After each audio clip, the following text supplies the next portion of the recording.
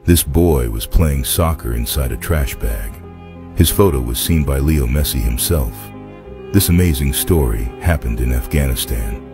From his earliest days, the boy had a passionate love for soccer, and like any fan, he idolized a particular player. He dearly wished for a jersey just like Messi's, but his parents couldn't afford such an expensive item. Resourcefully, he made his own jersey from a trash bag and wrote Messi on it. The photo went viral, and he was soon known as Messi's biggest fan.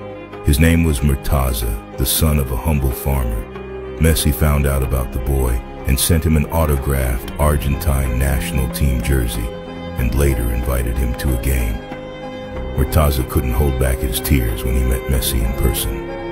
Holding hands, they walked onto the field together and started the match. Dreams really do come true. You just have to believe.